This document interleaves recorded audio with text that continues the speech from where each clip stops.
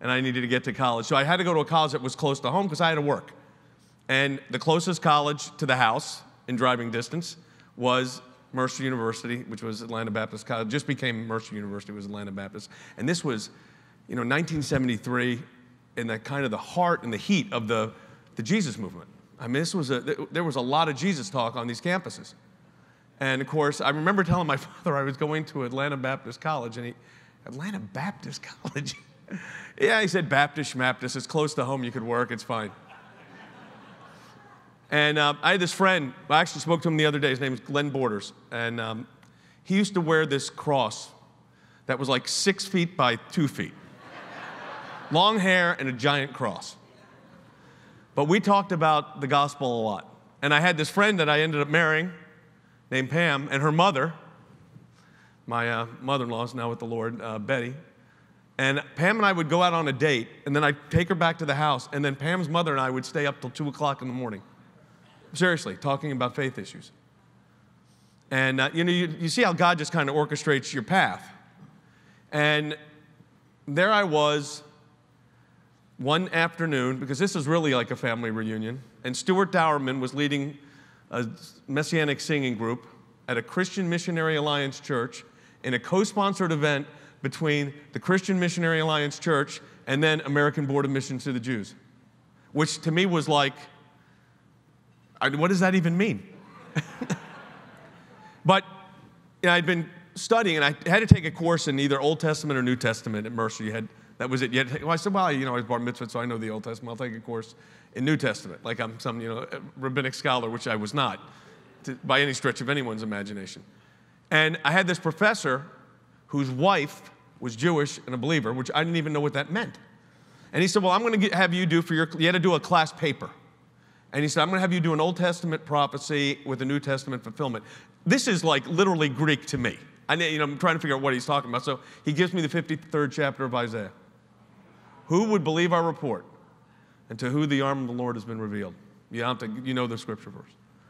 So I did this kind of, analysis, and I've been doing that. I still use the yellow legal. Actually, I don't use yellow anymore because, as I've gotten older, white paper's better than yellow for the eyes, but I still do the legal pad. I still write my stuff out, old school, as my children who now have children tell me.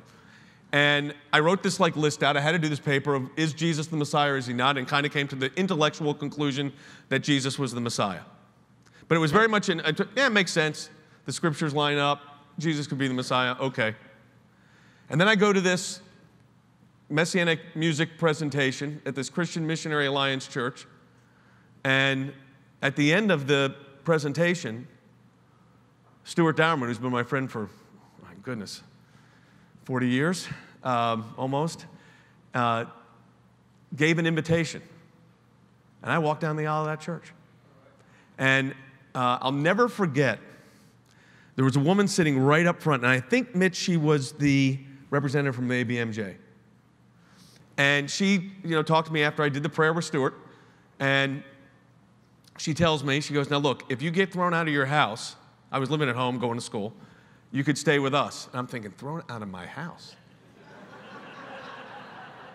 So Pam and I went to a Wendy's. How do you remember these things? I say, you get older, some things you'll never, well, these were important moments. We went to the Wendy's on North Decatur Road. And I said, am I getting thrown out of my house?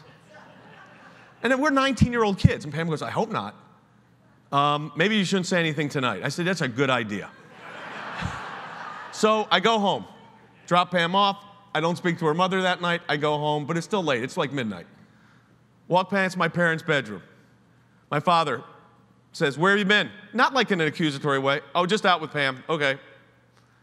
I go to sleep in the bedroom, which I shared with my brother. And I'm thinking, he really asked me what I was doing, and I really did not give the honest answer. So I said, okay, now I want you to think about this. Now it's about 2 o'clock in the morning, and your 19-year-old son comes to your bedroom door and says, Dad, I need to talk to you tonight. Whatever he was thinking, this wasn't as bad. So we went downstairs to the family meeting room, which was the kitchen. It was a small kitchen in our house. And I said to him, I'll never forget, this is another one of these things indelibly impressed on my mind. said to my father, I said, Dad, I have something to tell you. I have decided that Jesus is the Messiah. To which my father responded, you've decided?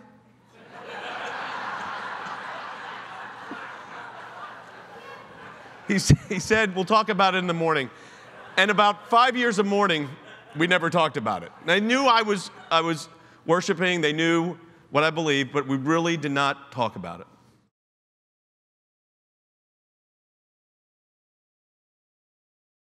If you enjoyed what you just watched, then please like, comment, or subscribe to our YouTube channel for more great teachings, videos on our work, and the latest updates on our ministry.